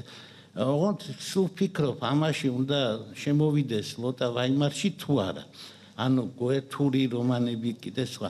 მაგრამ ფიქრობ, რომ არა, იმიტომ რომ თვითონ გოეთე დახატული ველზერთან ჩემთვის ძალიან ახლობელია, არ მინდა ჩემმა სტუდენტებმა იფიქრონ, რომ შეყვარებული ვარ, იმიტომ მაგისთვის ჯერ ახალგაზრდა ვარ, გოეთე მხოლოდ 72 წლის ასაკში გაუმიჯნურდა, ასე ვთქვათ, ულრიკეს, ამიტომ ჩემთვის ჯერ ადრეა, მე მაქვს წლები, მაგრამ ჩემთვის ახლობელი არის თემა თვითონ იმისა, რომ თურმე ისე არა, როგორც გონია, თურმე რა ასაკში რო შედიხარ, ის არ ხდება, რაც გონია. ანუ სიბრძნე არ გემატება. ფაუსტი პირველივე სიტყვებში ამბობს, რომ ყველაფერი ვქენი, მედიცინა ვისწავლე, ის ვქენი, ეს ვქენი, მაგრამ ჯგუფ არ მომემატა, ვადასტურებ, მართალია, არც მე არ მომემატა, ფაუსტი არა ვარ, მაგრამ მაინც. რაც შეეხება ვერტერს. ვერტერი ორმხრივ არის ჩვენთვის საინტერესო. ერთი, იმიტომ რომ ეს არის მსოფლიო ლიტერატურის პირველი ბესტსელერი. ანუ მსოფლიო ლიტერატურაში ასეთ წიგნები არ იწერებოდა. მსოფლიო ლიტერატურა იწერებოდა ლიტერატორებისთვის. ძალიან ელიტარული იყო, გოეთეს ძალიან ელიტარული ავტორი იყო, მას თუ კითხავდით, არისტოკრატული. ხალხი მას უყვარდა ზუსტად ისე, როგორც აი ფაუსტი რომ თავს არ მოიკლავს და ხალხში გავა და რომ აქებენ რა კარგი ხარ. შენ აი ეს ხალხი უყვარდა. ნებისმიერ პოლიტიკოსი გეტყვით, რომ ეგაა ხალხი. ხალხი არის ის, რომელიც გეუბნება შენ კარგი ხარ. და შენ ხარ პოლიტიკოსი, თუ ხალხს ეუბნები, შენც კარგი ხარ. ერთი კაცი პრეზიდენტი გახდა საქართველოში ამ მარტივი იდეით. მან ქართველებს უთხრა, რომ ქართველები ყველაზე უკეთესები არიან, ქართველებმა დაიჯერეს და მიუხედავად იმისა, რომ ძალიან მალე დაადასტურეს საეჭვო ღირებულების ამბებია, მაინც ასე იყო. ვერტერი მიუხედავად იმისა, რომ გოეთეს ეს არ სურდა, გახდა მილიონების წიგნი. მეტიც ვერტერმა გამოიწვია სუიციდალური ტალღა და უამრავ ახალგაზრდამ თავი მოიკლა მარტო იმის დასამტკიცებლად, რომ მაგარი წიგნია. მე სულ მეშინია, რომ ეს რომელიმე რაღაც დროში არ გაცოცხლდეს, ეს რომელიმე ლიტერატურულ ნაწარმოებში შეიძლება გაცოცხლდეს. დღევანდელი სტილის პოსტმოდერნისტულ რომანში შეიძლება ვერტერი გაცოცხლდეს და იქით დახოცოს ხალხი, იყოს სერიული მკვლელი და სხვა. კარნახობ უბრალოდ წელებს იდეას. ასე რომ დიახ, ასეთი გადაცემის იდეა მაქვს და რაც შეეხება ვერტერს. გოეთესთვის რო გვეკითხა, ის იტყოდა, რომ ვილჰელმ მაისტერი არის მისი მთავარი წიგნი. საინტერესოა რა. ის არასოდეს არ იტყოდა ვერტერს. ის არ იტყოდა ფაუსტს, იმიტომ რომ ეს ჩვენ უნდა გვეთქვა ახლა გასაგებია. მაგრამ მთელი ცხოვრება წერდა ვილჰელმ მაისტერი. ვილჰელმ მაისტერი კი არის დაახლოებით ისეთი წიგნი ჩემთვის გოეთესთან მიმართებაში, როგორც არის ფელიქს სრულის აღსარება თომას მანისთვის. შენ არ უნდა დაამთავრო ასეთი წიგნი. და ესაა წიგნი, იდეა წიგნისა, რომელიც გააკეთა დიდმა ფრანგმა მწერალმა, ორი წიგნი შევიდა მისი მსოფლიო კომპენდიუმში, აი მას წიგნში. და არ შევიდა სწორედ ის, რომელიც მას ყველაზე მაგარი ეგონა. ანუ სალამბო არ არის იმ სიაში. იმიტომ სალამბოც იყო იდეა დაახლოებით ვილჰელმ მაისტერისნაირი დაწეროთ წიგნი არაფერზე. ანუ მე ვიქნები გოეთე და რასაც მინდა იმას დავწერე მთელი ცხოვრების მანძილზე, შევცვლი ყველაფერს, შევცვლი დასჩენ. ვერტერი იმითაა ძვირფასური ზუსტად არის მიბმული იმ დროს, რომელსაც ანუ ის სიბრძნით აღბეჭდილი წიგნი კი არა, ის არის გულით დაწე, გულის სისხლით, როგორც ამბობდა კონსტანტინე გავსახურდია და ამ შემთხვევაში ის მართლა გულის სისხლით დაწერილი წიგნია და მე არ მეგულება ყოველ შემთხვევაში საქართველოში ალბათ იშვიათია ახალგაზრდა, ჩემი ასაკის ხალხი მით უმეტეს, მისთვისაც ეს ერთ-ერთი მთავარი შოკი არ იყო ახალგაზრდობაში ეს წიგნი. და ჩვენ მაგაზე გაზრდილი ხალხი ვართ, მთელი თაობა არის. ჩვენ უნდა უთხრათ მადლობა კონსტანტინე გამსახურდიას, უფრო რთული სახით ვიტყოდი ამ მადლობას. მე ვეტყოდი მადლობას ყველა ქართულ მწერალს, რომელსაც კონსტანტინე გამსახურდია შეაშინა, მას შემდეგ რაც მან დაწერა თავისი მთავარი შედევრი მთვარის მოტაცება. ყველა ქართველი მწერალი თავს დაესხა მას.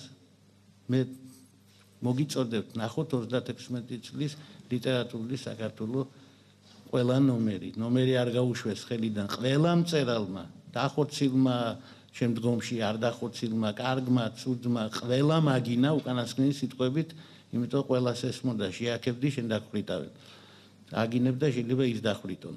და კონსტანტინე გამსახურდია შეაშინეს და გაიქცა ლიტერატურიდან. გაიქცა ლიტერატურიდან, ნიშნავს, რომ დაწერა ისტორიული რომანები, რომელიც ალბათ კარგია ან ცუდი არ ვიცი, მაგრამ მწერლის მოვალეობა სხვა იყო, ყოველ შემთხვევაში მთვარის მოტაცებაში სხვანაირად იქცეოდა და დაწერა გოეთეს ცხოვრების რომანი და რაც თავარია დაიწყო თარგმნა. რაც თავარია ამ კონკრეტულ შემთხვევაში თარგმნა ზუსტად ის, რაც საჭიროა და ახალგაზრდა ვერტერად, ანუ სხვერპლად აშკარად ხედავდა თავის თავს. და კარგი თარგმანი არის. თუმცა მე ველოდები, რომ ყველა ეპოქას ექნება თავისი თარგმანი. მე ველოდები ახალ თარგმანს, ეს ფაუსტის შემთხვევაში გაგვიმართლა, მაგრამ 30-50 წლის მერე შეიძლება საჭირო იყოს ახალი თარგმანი. ასე რომ იცით, ოდესმე საქართველოში არისტოფანე თუ გახდება პოპულარული, მე თანახმოვარ ჩემი მე მთლიანად თუ კი ვინმე მთლიანად გამომცვლის, მე მივესალმები, იქიდან საიდანაც ესეთი მისალმება შესაძლებელია. მედეა იმერლიშვილი, ჟურნალისტი. ბატონ ლევან, ჩემი შეკითხვაც გადაცემის იდეას შეეხება, ოღონდ ცოტა განსხვავებული კუთხით, თქვენი საუბრის დასაწყისში ახსენეთ მუსიკა, მსმენელის, კომპოზიტორის, შემსრულებლის ურთიერთობა, მეორე მხრივ მწერლის და კითხველის. მე მაინტერესებს, თქვენ ხომ არ გქონიათ იდეა თქვენს გადაცემებში დაგეკავშირებინათ მუსიკა და მწერლობა. ან ის გზაჯვარედინები, სადაც იკვეთება მწერლობა და მუსიკა. თვალსაზრისით გერმანული ლიტერატურაც მე მგონი ძალიან საინტერესო შეიძლება იყოს, თუნდაც თომას მანის, დოქტორი ფაუსტუსი, წეგან ისაუბრეთ და კიდევ სხვა მსოფლიო ლიტერატურიდან. ხომ არ ან თქვენი დაკვირვება როგორია აი ამაზე, როგორ იკვეთება მწერლობა და მუსიკა ერთმანეთს? ან როგორ საზრდოობს ერთმანეთით. დიდი მადლობა, თქვენ ფაქტობრივად კარნახობთ იმას, რა შეიძლება ასე თქვა ჩვენს გადაცემაში იყოს. მე გერმანულ ლიტერატურაზე საუბრის დროს გერმანისტებს ვეძახი სპეციალურად, იმიტომ რომ სულ მეშინია არ დავშორდეთ თემას იმ სიყვარულით, ასე თქვა, მაგრამ სხვა რამეზე არ ვილაპარაკოთ. მუსიკასთან დაკავშირებით პირდაპირ მინდა გითხრათ, რომ მეოთხე კლასში ვიყავი, ხელი მოვიტეხე და ჩემზე ბედნიერი კაცი არ იყო, იმიტომ რომ პირველი რაც ვიფიქრე იყო, რომ მუსიკაზე ხო აღარ ვივლი ახლა მეთქი. მე მთელი ცხოვრება ვნანობდი და ჩემ მეუღლე მუსიკოსია და ვთხოვე მას, რამე მაინც მასწავლე მეთქი და ვიხმარე ის ტექნიკა, რომელიც აქვს გამოყენებული ჩემს ერთ-ერთ საყვარელ პერსონაჟს, იოჰან ნაგელს, რომელმაც ვიოლინოზე დაკვრა იცოდა ერთი ფრაგმენტის. მეც ვიცი ბეთჰოვენის მერვე სონატის მესამე ნაწილი, ორივე ხელით. რა თქმა უნდა, პროფესიონალები და ოჯახის წევრები მეუბნებიან, რომ ეს დაკვრა არ არის მოგეხსენებათ, მაგრამ მე შეიძლება სადმე მივიდე როიალთან, წაუკრა ვითომ და ვითომ მეზარება და წავიდე, როგორც ამას ნაგელი აკეთებდა. ამას უფრო ადრე ვაკეთებდი, ახლა ცოტა მოულოდნელი იქნებოდა. და აღარც ვიცი რამდენი მახსოვს და რამდენიც არა. ამიტომ მე გამიჭირდებოდა სერიოზულად ლაპარაკი მუსიკაზე, მაგრამ თვითონ იდეა ძალიან კარგია. ჩვენ როგორც წესი ხანდახან ხმარობთ მუსიკალურ ტერმინებს ლიტერატურასთან დაკავშირებით, აი მაგალითად ძალიან კარგად შემოვიდა ლიტერატურა ცოდნეობაში და ძალიან გასაგები არის ხოლმე, როცა ვლაპარაკობთ კონტრაპუნქტზე. და ეს მუსიკალური ხერხია, რომელსაც განსაკუთრებით სწორედ გერმანულ ლიტერატურაში შეხვდება და განსაკუთრებით უყვარს თომას მანს. ეს განსაკუთრებული გახდა დღეს კონტრაპუნქტი. მუსიკა ცოტა უფრო ადრე აკეთებდა იმას, რასაც დღეს აკეთებს ლიტერატურა.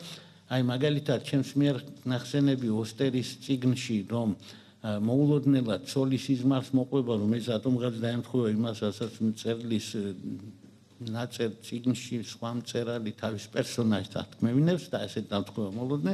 ესაა სწორედ კონტრაპუნქტი, როცა სხვადასხვა მოტივები გადაიკვეთება, როდესაც ჩვენ გავიგონებთ ერთ მელოდიას მეორეს და მეორე აღმოჩნდება, რომ ეს ორივე ერთი მელოდიის, დიდი მელოდიის ნაწილია და როცა ყველაფერი ერთად აჟღერდება, ეს ასევე გერმანულ ლიტერატურას ზუსტად ამითაა ძვირფასი, რომ სიმფონიურად აჟღერდება ხოლმე ბოლოში, თომას მანი მაგის დიდ ოსტატია. რა თქმა უნდა, საინტერესო იქნება ისევე როგორც რა თქმა უნდა, საინტერესო იქნება სპეციალური გადაცემები. ჩვენ მაშინ ფილმზეც ვილაპარაკეთ, თქვათ, როდესაც ლაპარაკი იყო მით უმეტეს, რომ იქ ძალიან უცნაური გადაბმა, ასე ვთქვათ, როცა ლაპარაკი იყო სიკვდილი ვენეციაში, იქ გადაბმა არის, რომ თომას მანმა დაწერა ნოველა, გულისხმობდა კომპოზიტორს და მისცა მას მწერლის სახე, ხოლო კინორეჟისორმა დააბრუნა კომპოზიტორი მწერლის ნაცვლად და მთელი ამბები არის აქ, ბევრი შეიძლება ვილაპარაკოთ და ვიცი, რომ შესანიშნავად იყო ეს ფილმი გარჩეული და აქ დარბაზში ხედავდი იმ კაცს, რომელსაც ამის გაკეთება ადრეც შეძლო და ახლაც შეუძლია, მაგრამ პირადად მე ასეთი გადაკვეთების დროს ვიქნებოდი ძალიან ფრთხილად, იმიტომ რომ ჩვენ ენთუზიასტები და მოყვარულები, ასე ვთქვათ, მეტნაკლებად ნაპატიები ვართ მსმენელებისგან, როდესაც ლიტერატურაზე ვლაპარაკობთ, იმიტომ აქ რაღაცნაირად ჩვენ ყველანი ერთ დღეში ვართ, ყველანი ვავსებთ იმ დაწყებულ საქმეს, რომელსაც წერა ქვია ჩვენი კითხვით. აი კომპოზიტორთან ლაპარაკის დროს კი მსმენელისგან ლაპარაკი ცოტა მოულოდნელია, მაშინ შემსრულებელი მაინც უნდა. მე არც კრიტიკოსებს არ ვენდობი მაგ შემთხვევაში. არ ვიცი მართლა გამომივა თუ არა ვინმე კარგ შემსრულებელთან საუბარი, მე რო ვილაპარაკო როგორც კითხველმა და იმან რო ვილაპარაკოს როგორც შემსრულებელმა. და რო ავიღოთ რამე სერიოზული ნაწარმოები, მაგალითად დოქტორი ფაუსტუსი და მე ვილაპარაკო ლევერკინზე და იმან ვილაპარაკო შესაბამის მუსიკაზე. რა გამოგვივიდა არ ვიცი მე ჩვენ მოსინჯავთ ყოველ შემთხვევაში თუ არ გამოგვივიდა ვიტყვი რომ არის ესეთი კალბატონი ჟურნალისტი და ყველა პრეტენზია იმასთან. დიდი მადლობა. შემდეგი კითხვა.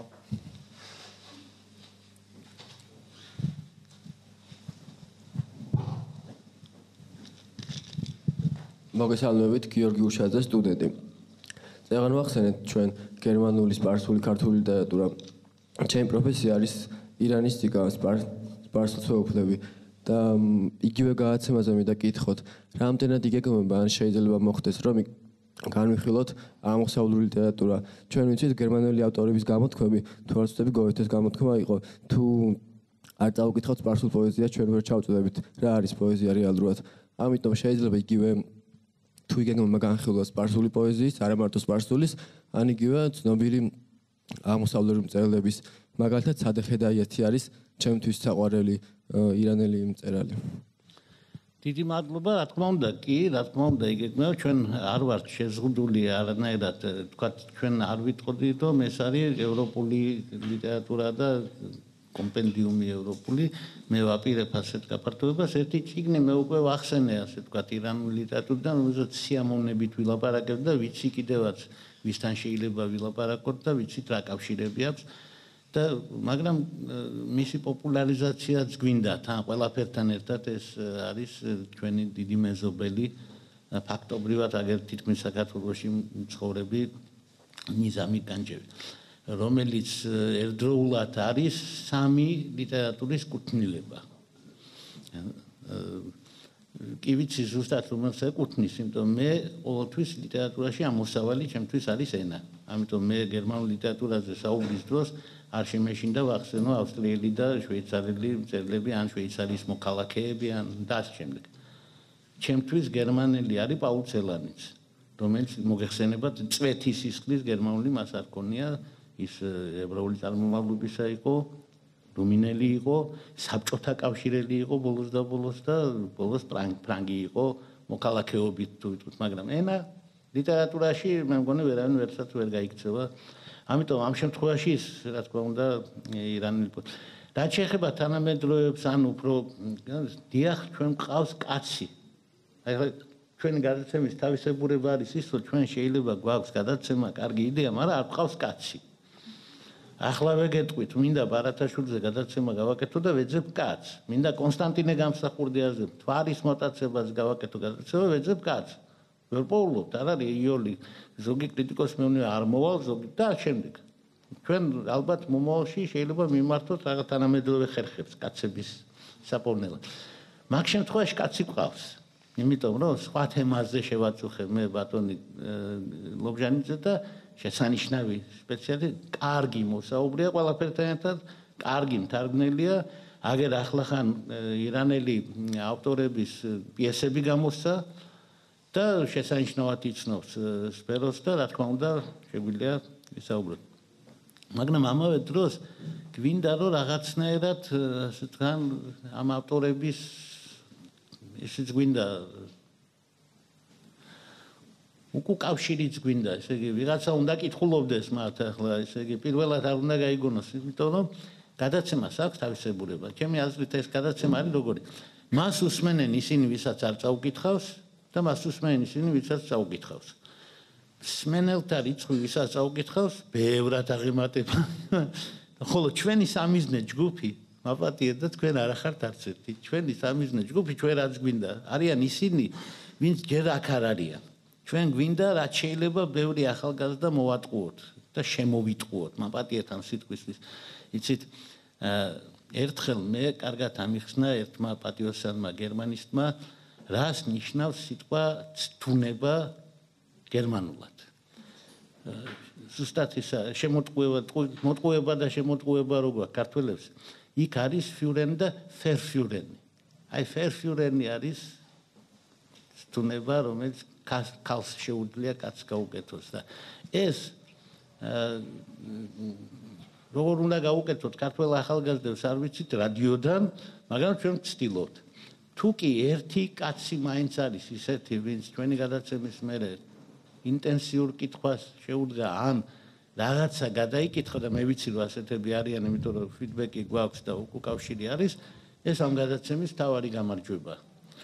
მაგრამ ბუნებრივია ახლა ნამდვილი და მასობრივი მსმენელის გარეშე რადიო ვერ არსებობს და მასობრივი მსმენელი ზუსტად ისაა, ვინც ჩემს გადაცემას უსმენს და მაგალითად არ მოწონს. იმიტომ რომ რაღაცა ისე არ თქვი, როგორც საჭირო, ეს არის ყველაზე კაი ხალხი.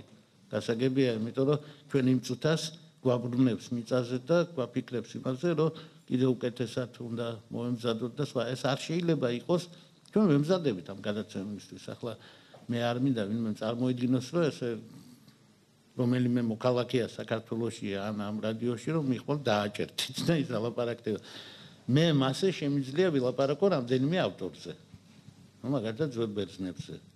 ზადვარ სოფოკლეზე სადაც დამაჭერთ თიც რომელ ნაწარმოებსაც იქვე ავლაპარაკდები იმ წუთას. ასევე შემიძლია იქვე ახლობლად, მაგ სამყაროში კი. ასევე იმ ავტორებზე, რომელსაც ვასწავლე.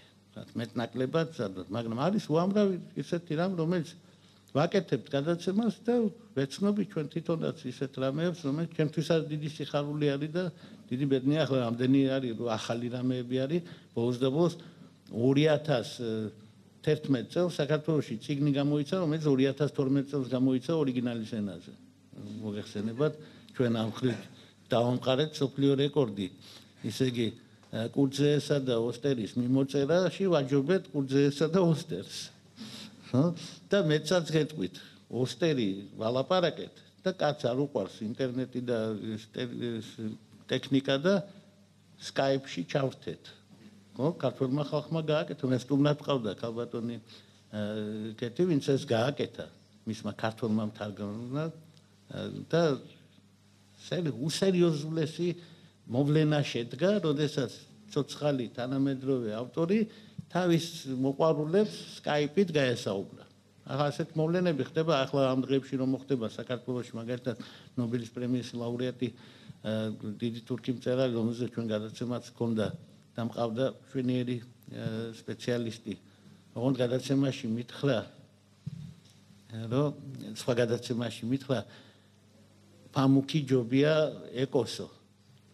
და მე არ მახსოვს დავეთანხმე თუ არა როგორც მწერალიო. და ჩემი ერთ-ერთი სტუდენტი, რომელიც სადაც აქ იყო მოკარიძე და თვალი, დანით დამზდევდა მეც და იმასაც მოსაკლავად ეს ეკოისტია და რას ქვია ფამუკი ჯობია და ეხლა ჩვენ ბედნიერება გვაქვს, რომ ისიც და ესეც ფამუკმა ბევრჯერ გვახსენა ახლა ჩამოსულია ეკოს რომანებში საქართველოს ფიგურირებს ხოლმე რატომღაც ყოველთვის თბილისის სულა ნახსენე ხანხელ ნაწერს იპოვიანი ხანისა. უნდა გითხრათ, რომ გერმანულ ლიტერატურასაც ახასიათებს. მე სულზე პირად ვიცი, ყველა წიგნი სადაც რაღაცნაირად ნახსენები ვართ. და კავკასიაროა ნახსენები და ქმრის სამსახური ადგილი, მე გამოვიძიე და თბილისში მუშაობდა კლავდია შოშას ქმარი, რეალური, ვინც აიღო იმათ პროტოტიპად. ასე რომ ჩვენ რაღაცნაირად მაგ წიგნთანაც ვართ კავშირში. ასე მე სიამოვნებით გავაკეთებ გადაცემას და სხვათა შორის თუ არ დამზადდებით, აგერ ბატონ ლაშას თხოვრო კოორდინატები გავუცვალოთ და ეს პატიოსანი კაცი მოვიწვიოთ გადაცემაში, იმიტომ რომ მოყვარულები განსაკუთრებულ ჩვენ გქონდა ასეთი შემთხვევები, ექსპერტი და მოყვარული ექსპერტი ერთად ყოლია და არა უშავდა. მყავდა ნინი ბიკოვა მაგალითად, მაშინ როცა ლაპარაკობდით ძალიან რთულ მწერალზე და საინტერესო იყო ეს სტუდენტი იყო იმ მომენტში, ახლა კი კურსდამთავრებული. მოგესალმებით, დიდი მადლობა დღევანდელი საღამოსთვის. მე ერთი თხოვნა მექნება, დღეს ისე ნუ დავიშლებით, რომ როიალთან არ გიხილოთ.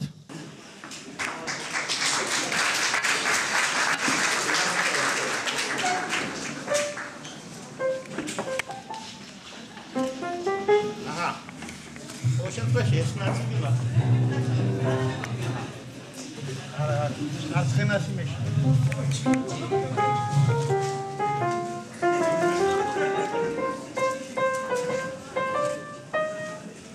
აბ, მეტი ჩემგან არაფერი არ გამა. აი ამ ნაწილში.